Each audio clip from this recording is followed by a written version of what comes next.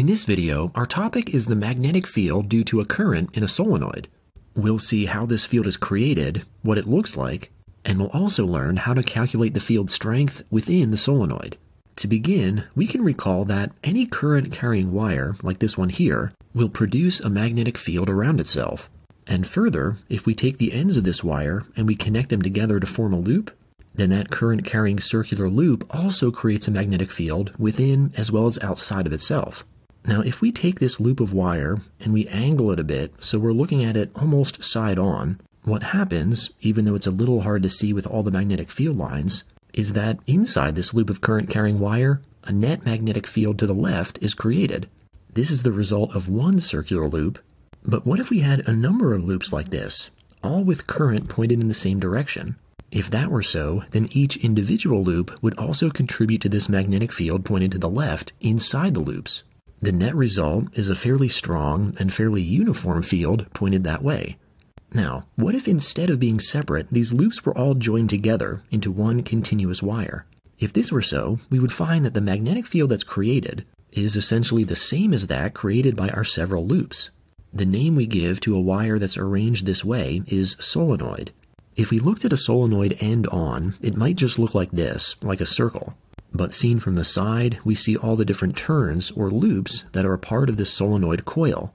When a solenoid carries current, as this one does, it indeed creates a strong magnetic field within the turns of the solenoid. We can represent that with these multiple field lines, and it also creates a magnetic field, albeit a weak one, outside the solenoid. Now, considering this end-on view of the solenoid here, let's say that we got that view by putting our eye over at this end. This means that if we could see the magnetic field within the turns of the solenoid, it would look something like this. Thanks to the total effect of all the different turns in the solenoid, the strength of the magnetic field in this cross-section that we're looking at right here is effectively constant.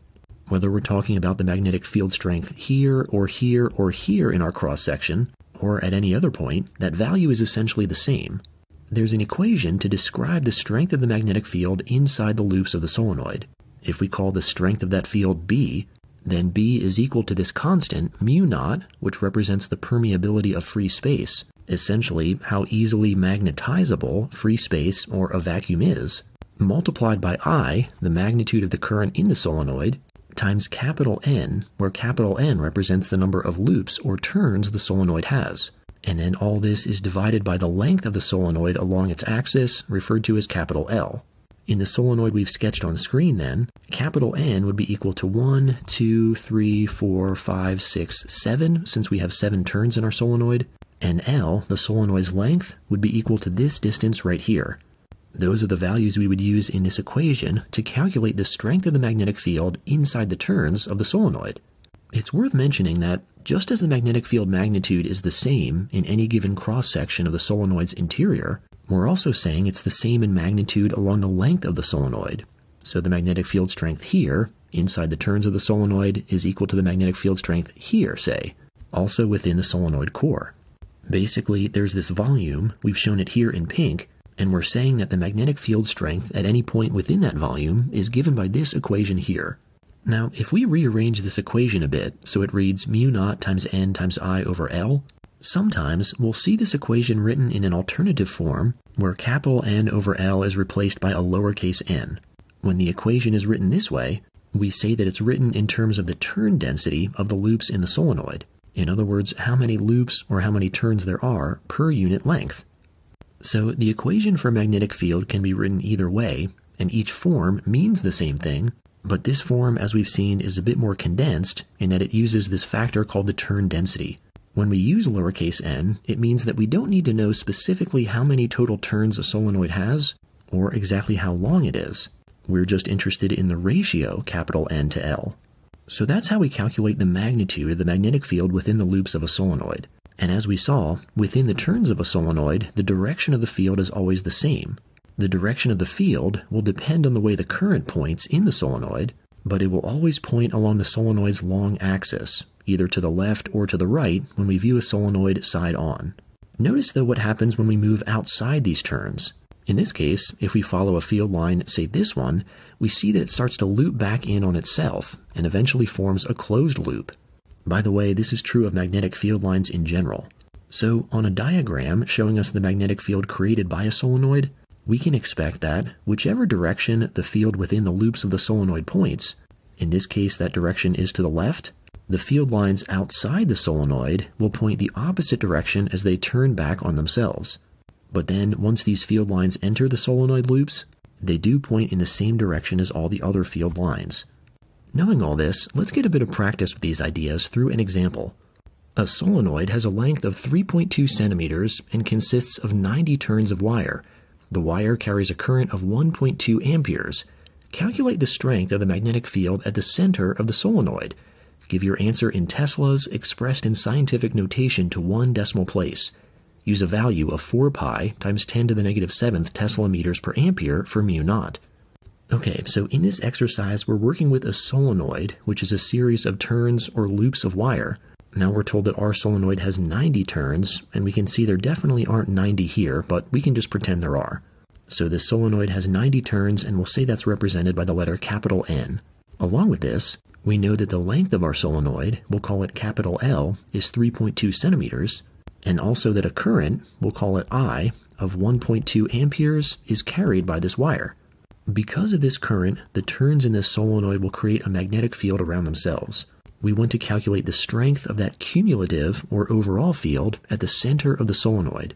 So that would be about at this point along its length, and if we were looking at the solenoid end on through its circular cross-section, we would find that point right here. So it's there that we want to solve for the strength of the magnetic field, and we'll call that field strength capital B. At this point, we can recall a mathematical relationship describing this magnetic field. The strength of the field at the center of the solenoid is equal to mu naught, a constant called the permeability of free space, multiplied by the total number of turns the solenoid has, times the current that exists in this wire, all divided by the overall length of the solenoid from end to end. In our problem statement, we're told what N, I, and L are, and we're also given the value to use for mu naught. So we can substitute those given values into our equation for B. So then, the value we use for mu naught is 4 pi times 10 to the negative 7th Tesla meters per ampere, capital N is 90, the current I is 1.2 amperes, and the length of the solenoid L is 3.2 centimeters. Before we calculate this magnetic field strength, notice that the units of amperes, A, here, cancel out in our numerator, and that also in the numerator we have these units of meters, while in the denominator we have a distance unit in centimeters. We're going to give our answer in Teslas. We see that's the unit right here, represented by capital T, and to do this we'll need our distance unit to cancel out. To help that process along, let's convert the length of our solenoid from centimeters into meters. 100 centimeters is equal to 1 meter, and therefore 3.2 centimeters is 0.032 meters. And now, the distance units in our numerator and denominator, written in meters, will indeed cancel out, and we're left with units of Teslas. And when we calculate B, we get a result, in scientific notation to one decimal place, of 4.2 times 10 to the negative 3rd Teslas. This is the strength of the magnetic field at the center of the solenoid. Let's look now at another example exercise. A wire that carries a constant current of 0.9 amperes is formed into a solenoid of length 310 millimeters. The strength of the magnetic field at the center of the solenoid is measured to be 7.7 times 10 to the negative 4th Teslas.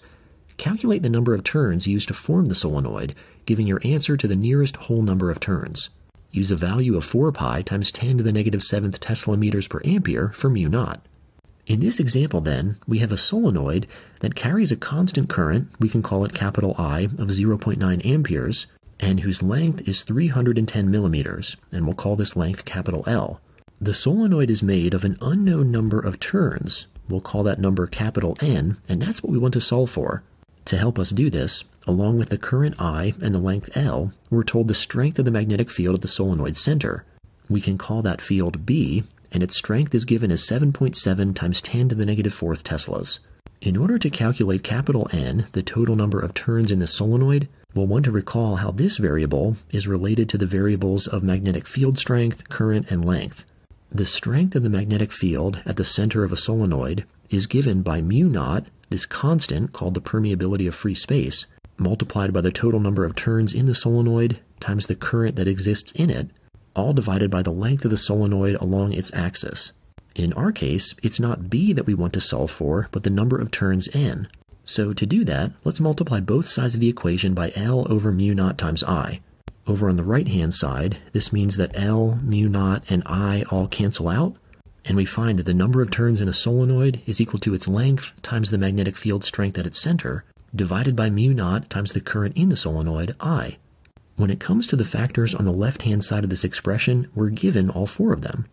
We know L, B, and I, and we're told to use a value of 4 pi times 10 to the negative 7th Tesla meters per ampere for mu naught. Substituting all these values in, we find this expression for the number of turns N. Before we calculate this value, though, let's convert this length of our solenoid, which is currently in units of millimeters, to units of meters. To help us do that, we can recall that 1,000 millimeters equals 1 meter, which means that to convert 310 millimeters to meters, we'll shift our decimal place 1, 2, 3 spots to the left, giving us a result of 0.310 meters. And now, let's look at the units in the numerator and denominator of this fraction. We see first of all that these units of meters in numerator cancel with meters here, and then also the unit of Teslas cancels out from top and bottom, as does the unit of amperes, because the ampere is in the numerator and denominator, we could say, of our overall denominator. So just like we would hope for, this result is going to be unitless because we're calculating a pure number. Now, when we enter this fraction on our calculator, we find that we don't actually get a whole number result. This may happen practically due to the construction of a solenoid, where, say, at the ends of the solenoid, one complete turn may not be finished. So there's nothing necessarily wrong that n is not a whole number, but our question statement does tell us to round our result to the nearest whole number. When we do this, we find a result of 211. This is the number of turns this solenoid has to the nearest whole number. Let's summarize now what we've learned about the magnetic field due to a current in a solenoid. In this lesson, we learned that a solenoid is a wire that's arranged in a series of loops or turns. We saw further that when a solenoid carries an electric current, it creates a magnetic field. That field is essentially constant within the loops of the solenoid, while outside those loops the field is much weaker and of varying direction. Within the loops of the solenoid, the strength of the magnetic field B is given by mu naught, the permeability of free space, times the number of turns in the solenoid, times the current magnitude that it carries, all divided by its total length. We saw further that this is equal to mu naught times lowercase n times I, where lowercase n is the turn density. This is a summary of the magnetic field due to a current in a solenoid.